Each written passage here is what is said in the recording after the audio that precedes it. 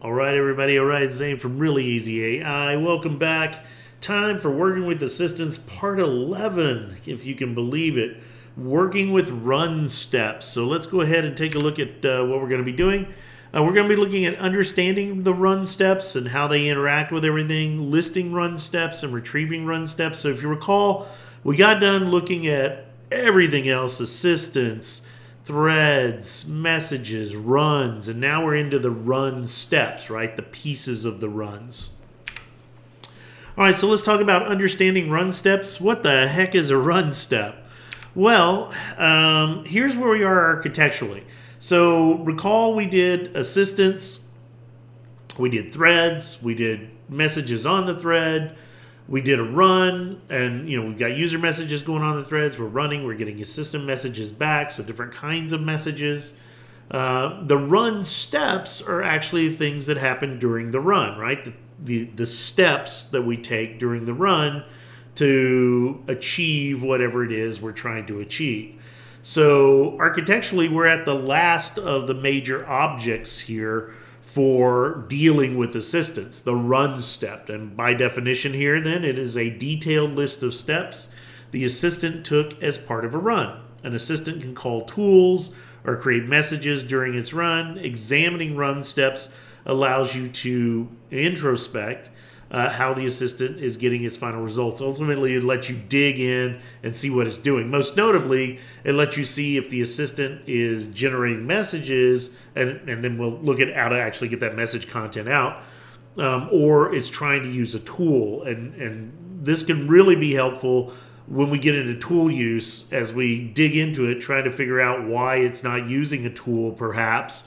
We can get into the run steps and go, oh, okay, well, it's thinking one thing, and we need to maybe do some prompt engineering or something to make it realize you really need to use a tool for that. Okay, so that's the benefit of run steps. We're going to take a look at this architecture as well. I threw it in just because you remember we had this. The run steps really come in during the runs. When we're doing the runs on the assistants, it's the steps the assistants are taking place. Now, I want to emphasize that. Let's just jump back here for a second. Pay attention to the definition. A detailed list of steps the assistant took as part of the run. So this is what the assistant is doing. We know what the user is doing because we have messages for that coming from the user. We're giving it, right? We're giving those messages to the assistant in the thread. Now we're getting the run steps, and that is to say, now we're getting tracking the actions the assistant is taking. That's essentially what run steps do. Think of it as logging for the assistant's actions. Okay. All right, so run step statuses have the same meaning as run statuses. So they have the same stuff we've already seen: in progress, completed, failed, canceled, or expired.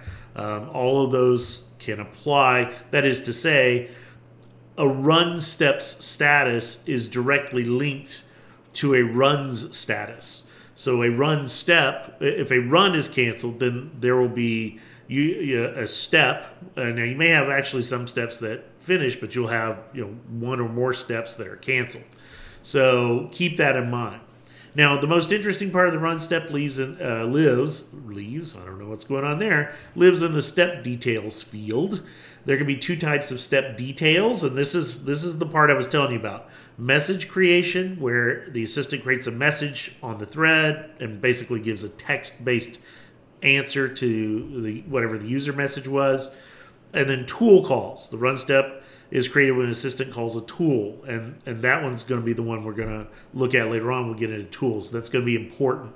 So run steps are really a way to troubleshoot and log what the assistant is doing, so that we, particularly for troubleshooting, so we can go back and see what the assistant was thinking and doing during the run and figure out if we need to make some adjustments. All right, so enough about that. Let's get into listing run steps. So to list run steps, it's really easy. And by the way, there's only two methods there. There's listing and retrieving. That's it. That's all we can do with run steps. So listing run steps, pretty straightforward. You have two required arguments. you got to have a thread ID and a run ID. So you got to know the thread, you got to know the run, obviously, right? If you don't know the thread and the run, you can't get the steps. And then, of course, it has the usual suspects, the limit, the order, pagination before and after. I'm not going to go into detail on that. We've done that ad nauseum. But you have all of those things that you can take advantage of. Clearly, order, at least as far as I'm concerned, and you are usually concerned, order is going to be the most important because it allows us to sort those items by creation date and time, so that we can either put the most recent one at the top with descending order or put the earliest one at the top with ascending order. All right, let's do a demo of listing those darn run steps. So here we go. Before we do any of that, though, I've got a lead in here where we do assistant thread, message, and run review. This is just code I've had at the beginning of most of the other ones, right, where we kind of catch up. This is just so to make sure that you have stuff. Again, you shouldn't be new to this series if we're on part 11, but in case you're just jumping in here, all my code is freely available. I will never, ever paywall my code. You can see a link in the description of my GitHub and get all this code and my slide decks, and I do encourage you to teach this to other people. Not only will it help you learn, but it's really going to help others as well. And if you want to give attribution to me or turn people onto my channel, well, that's just a bonus for me. But I'm a data scientist and an educator at heart. All right, so here we go. Let's go ahead and begin then with setting up our objects. Here we just do our imports for our packages. This one's really the key one, right? We got to have the OpenAI package. The rest of it's really for dealing with streaming events. These next two, these are streaming events that we need to have these for dealing with streams. And then I include these other things for doing time conversion, time zone conversion. All right, so let's go ahead and run that. And then we set up our client that we use throughout the notebook. So we'll just go ahead and run that. Of course, this assumes you have the OpenAI _API _key. And let's create an assistant. I'm going to call this one the Run Step Friendly Assistant because it's run step friendly. I probably should have added some metadata too. Actually, let's do that. Run step friendly. Yeah, run step friendly equals true, of course. It is absolutely run step friendly. So, yeah, that should definitely be in our metadata. So let's go ahead then and run that. And we get our assistant looking good, looking good. Okay, moving on down to our thread. Of course, this is where we store the user information. And we'll get into strategies, I think, about that. I probably need to do something special about that for those who aren't familiar with how to do hashes and that sort of thing. But we definitely want to store the user information here so we know what user created this thread so that we can go back and show threads to the the history to the user if we need to. We can do it by user. So here we go. We go ahead and create the thread. Pretty easy. Then we put a message on the thread. In this case, the message is tell me what a penguin is in 100 words or less. No big deal. All right, got it. And then we get all that good stuff. So now the message is on the thread. So at this point, we've got it all, right? We've got an assistant ready to go. We've got a thread. We've got a message on the thread. Now we can do a run. We're going to go ahead and run this sucker. So we first need the event handler. And this is critical if you're going to do streaming. If you're not going to do streaming, you don't need this. But since 99% of the time you're probably going to do streaming, you're going to need this event handler. And I added an extra item to the event handler, different from prior incarnations. I added a results section so that you could, if you wanted to, you could pull out and see every little token that it generated. That is to say, actual text. So I've added this. This is new, the self-results part. So just be aware of that. And if you don't like it, you don't have to use it. But I just decided I thought it'd be kind of cool to throw in there. All right, so I'm going to go ahead and run that. Got to have that event handler. And then we get into our stream. So I said event handler equals event handler. And away we go. I'm not sure why I did this. This seems a little redundant, doesn't it? Can we just... Really seems redundant. I'm not sure what I was smoking there.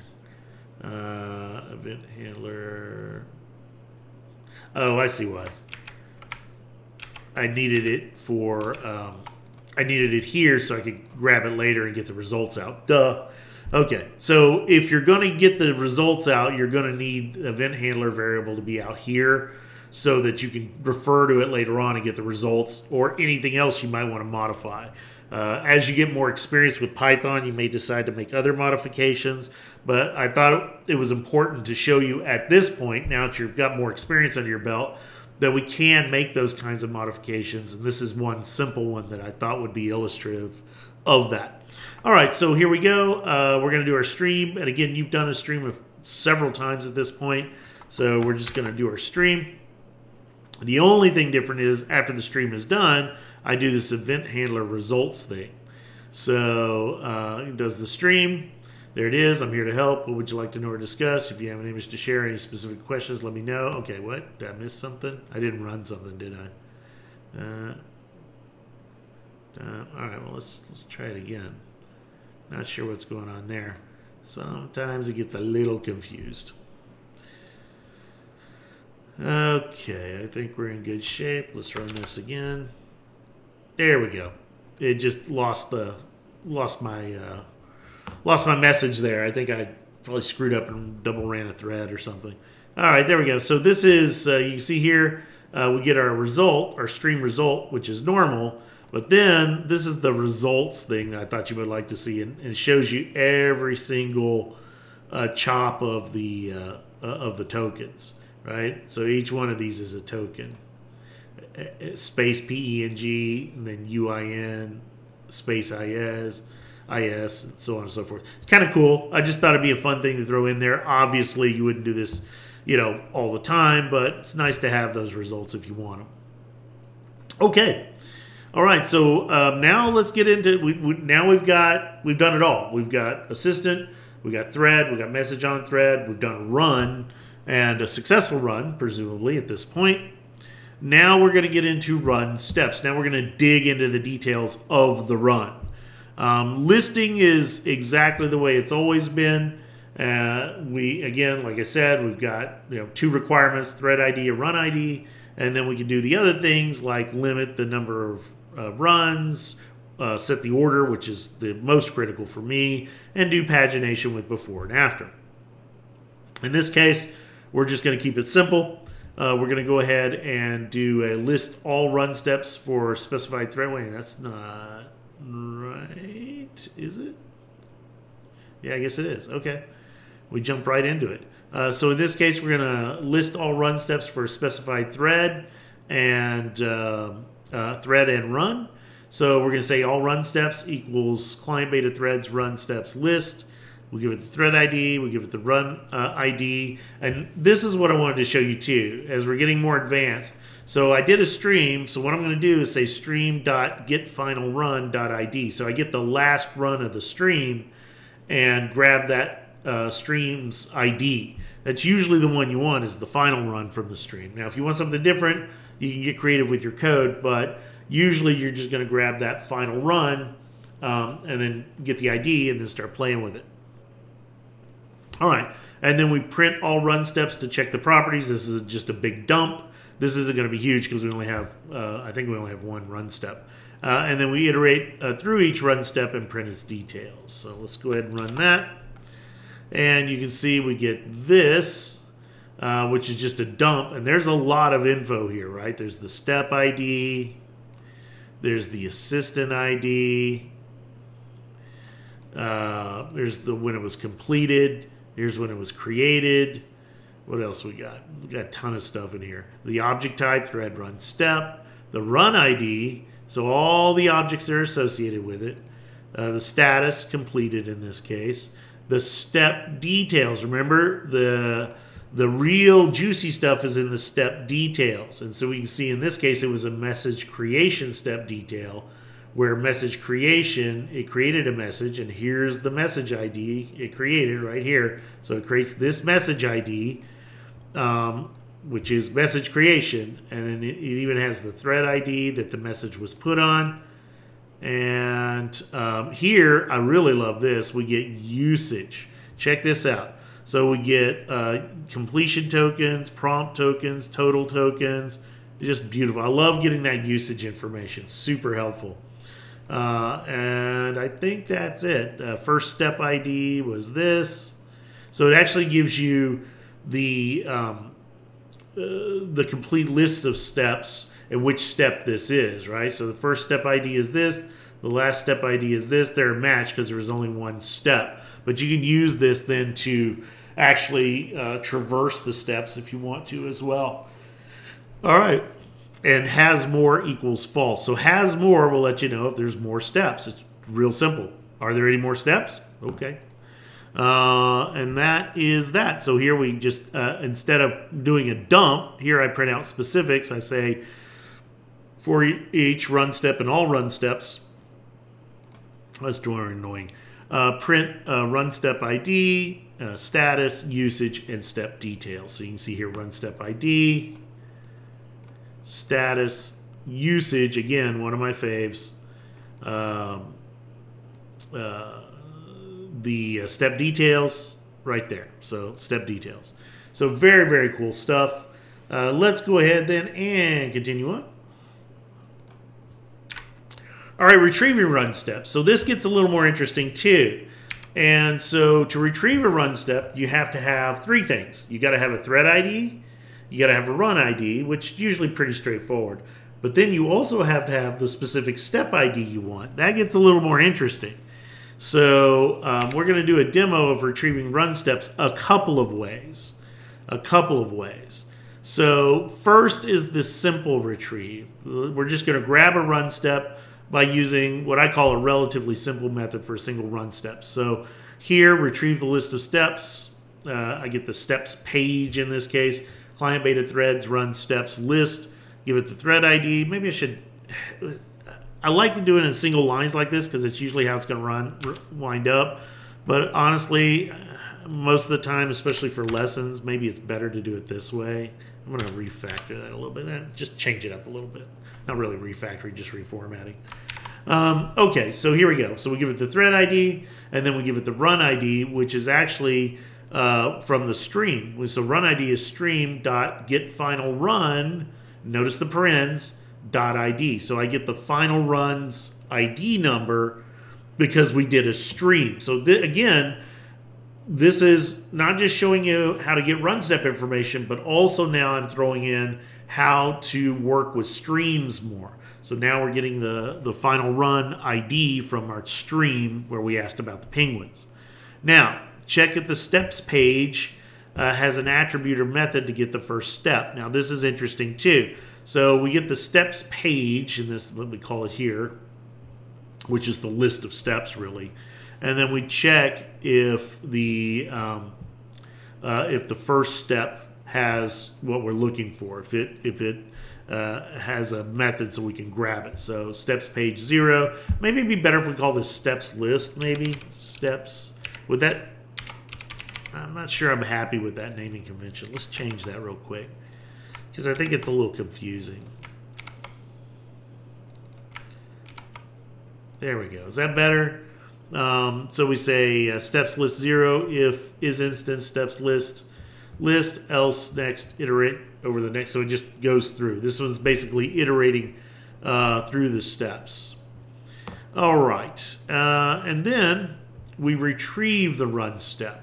So we find the first step that has whatever we're looking for in this case. In this case, it's getting an attribute that allows us to get the first step, right? That has the elements that we're looking for.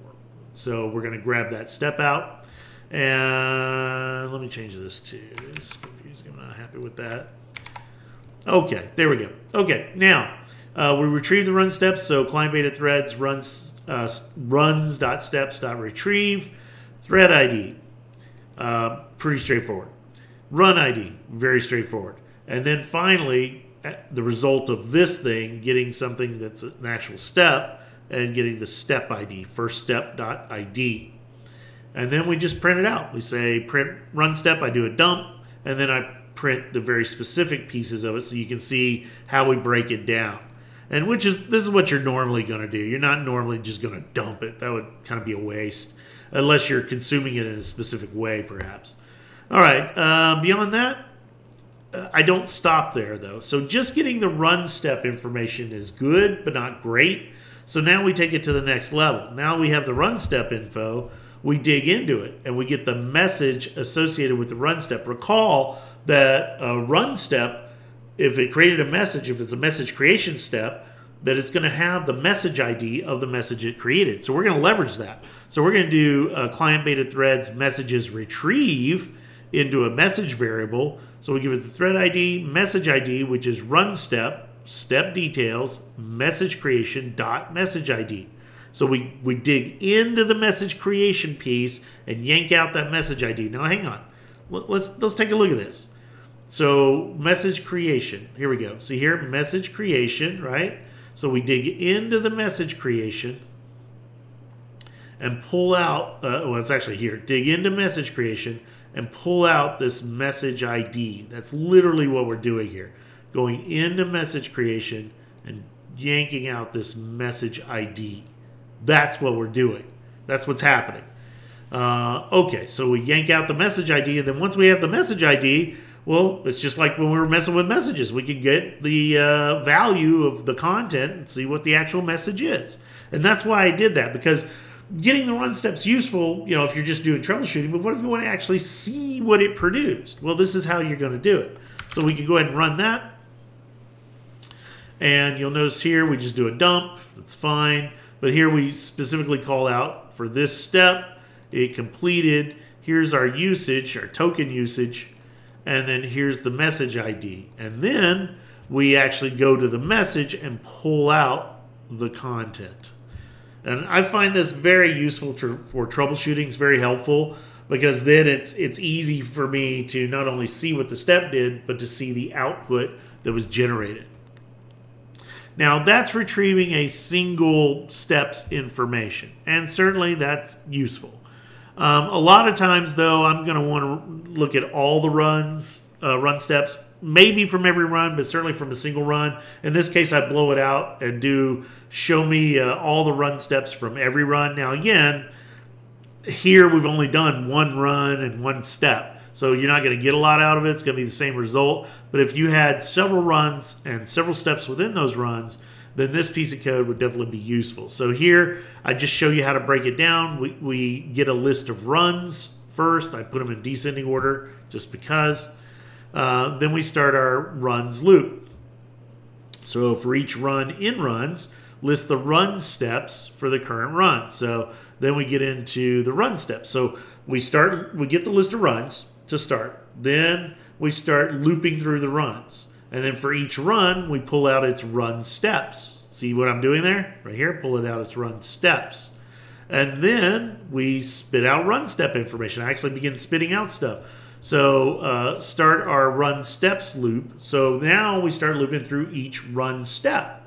So we go to the run, pull out its runs. For each run, we pull out its run steps. For each run step, we pull out information. So we begin a run step, I pull out thread ID, I pull out run ID, we pull out step information, step ID, status, usage, step details, and then while we're still in the run step rather, I go ahead and yank out the message information. So I said message, client beta threads, messages retrieved, thread ID, message, run step, step details, message creation, message ID, pull out that message content and spit that out, and then we end the step. So I give quite a bit of information here showing you the run steps in each one. Now, again, we're only going to see one in this example, but you get the idea. So we're going to go ahead and run that code, and there it is. Begin run step, thread ID, run ID, step status, step usage. Again, super useful. Message creation details. There's the message ID, which is also super useful. Type, well, it's all here, message creation. And then we pull out the specific message content to see what it actually did during the step, right? What the assistant did. Because again, remember, run steps are assistant actions. And so we're looking at what the assistant did, not what the user did. All right, I think that's it, boys and girls. Yeah, that's it. All right, 25 minutes, not bad. So quite a bit going on there. Really a nice period at the end of the sentence of all the objects that we've looked at. There's still more to do. We're not done with assistants by a long shot, but at least we've made it through all the major objects at this point. You should now have at least a rudimentary grasp of assistants, threads, runs, run steps, and all the stuff therein. It'll take a while, of course. The more you use it, the better you get. But at least now you understand the relationship between them. Most notably, I think the biggest misconception that new users make is they think that threads depend on assistants, right? They don't. Remember, we dealt with that at the very beginning. Assistants and threads are independent of each other. A thread can go to any number of assistants. So keep that in mind as well. And we see that in the object model. Let's revisit the object model here. We're doing kind of a review anyway. So take a look at that object model. Again, an assistant and a thread are independent of each other. The thread can run on any assistant it wants. It doesn't have to be stuck with a particular assistant. So there's no parent-child relationship between these two. The parent-child relationship kicks in when we get into messages. Messages need a parent, and that parent is a thread. So threads have children, which are messages. Whether they're user messages or assistant messages, all the messages go in the thread. And then, of course, we use runs to facilitate communicating between the user and the assistant and getting that result back from the assistant. So that is, and then run steps, of course, are the actual execution piece of that, right? So the run does it, and then the run steps are the pieces that make that happen. And I think that's it, boys and girls. So we're going to go ahead and stop there. I think we're good. Always, I forgot my slide. Please remember to like, comment, and subscribe, particularly if you made it this far. And let me know what you think of the series. I'm doing this approach where I'm trying to just go deep into everything, and then as we wrap it up, we'll start doing some real world scenarios. So we're going to start looking at other components, and then once everything's wrapped up, we'll start trying some real world stuff, one or two good examples of real world stuff. So hopefully you're liking the series. If you are, let me know. If you're not, let me know. Let me know what you think I can do to improve it. And until then, this is Zane. I'll see you next time.